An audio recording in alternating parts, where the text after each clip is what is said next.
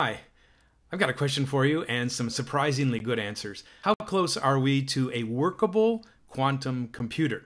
Now, quantum computing has always been about 5 years away, according to all the great predictions that technology magazines like to produce.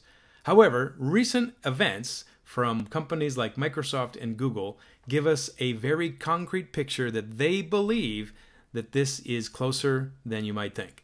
So first of all, let's take a look at a GitHub repository to find the evidence for why I would say that we're close. So this is Microsoft's repository for their encryption software that is used in their operating system, Windows. So Symcrypt.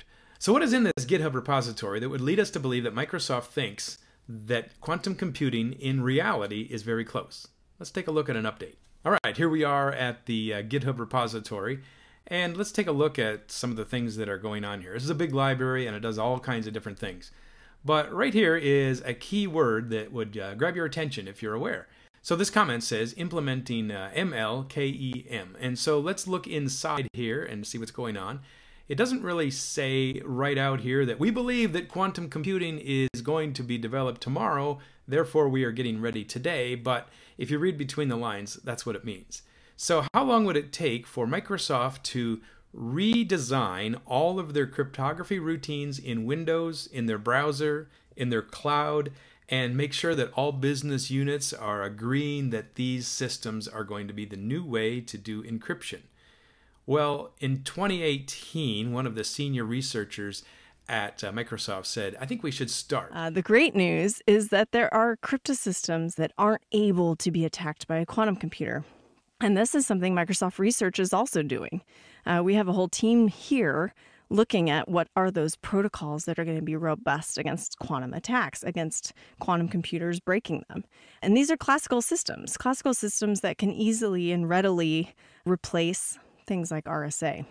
And of course, it will take, maybe a decade to switch over the software, all the calls to RSA in our present software. Right. But if we start today, we will be, fundamentally ready. So when a quantum computer of the size required to break RSA exists, we won't be using it to break RSA. We're going to be using it to solve, these amazing problems we have. So let's take a look at Google. So Google here, it says in the headline, Google Chrome switches to MLKEM for post-quantum cryptography defense. So both Microsoft and Google are literally on the same page when they're speaking about how they are going to encrypt data. The industry feels that cryptography is under threat. We're going to change, and it's changed then sooner than later. So take a look here at this list of dizzying numbers. These are huge numbers. They come from an output from a program that I wrote for my students in an information security class where I teach school. And you can see that this first number here is immense. It's got hundreds of digits. I wouldn't even know how to pronounce the name. And the second one, labeled as a Q, is also very large. Now these are factors of a number. So two prime numbers multiplied together to get a third number. So multiplying numbers is pretty easy for computers to get to.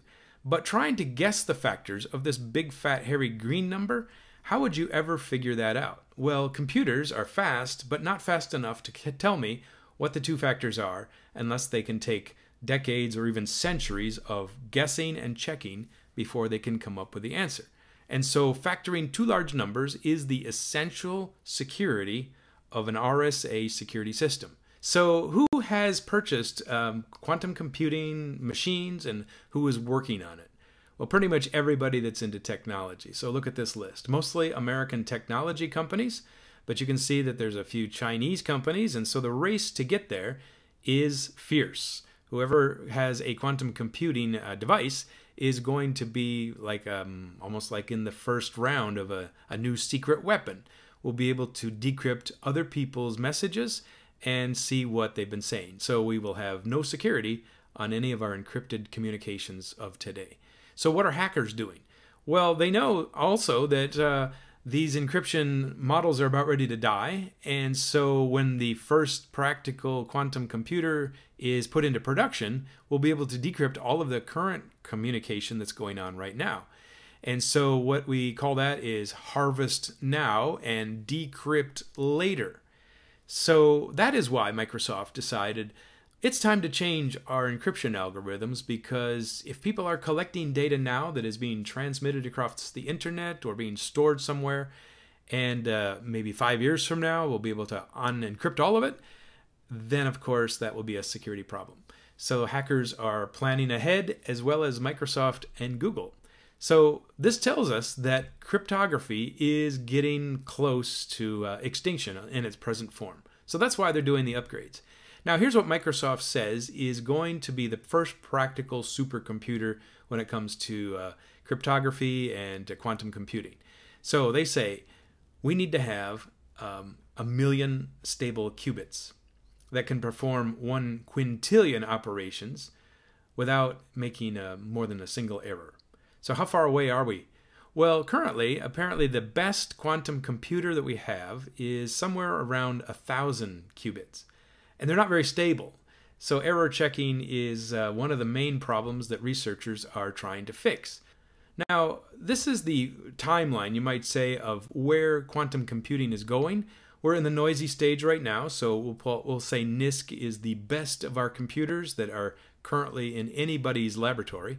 And the next phase we're going to call resilient, where we still don't have a lot of qubits, but they work enough so that we can use them with stability and good results.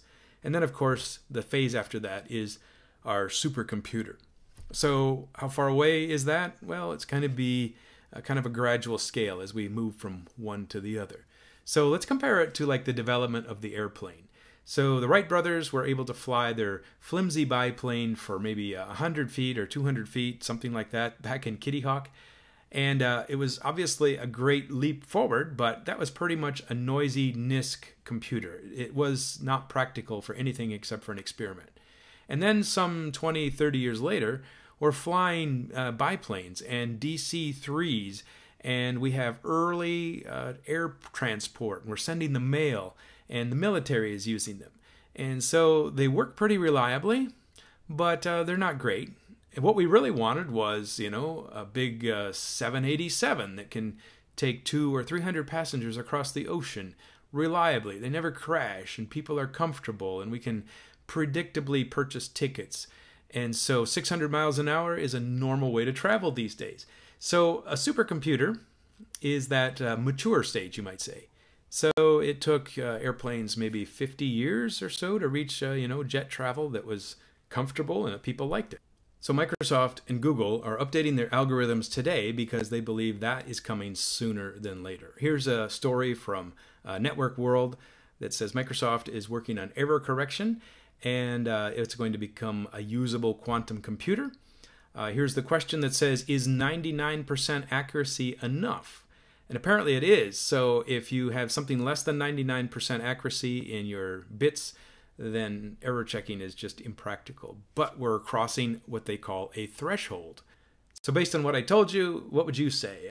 Why don't you tell me in the comments below that you think it might be 6 months away, or maybe 6 years away, or this is just another one of those fantasies that we're going to have to wait for another generation. Whatever your thoughts are, let me know and see if you have some other insights that I have forgotten. I invite you to come to class, of course, if you're interested in software development and computer science. We talk about this stuff every day. So we'll see you next one.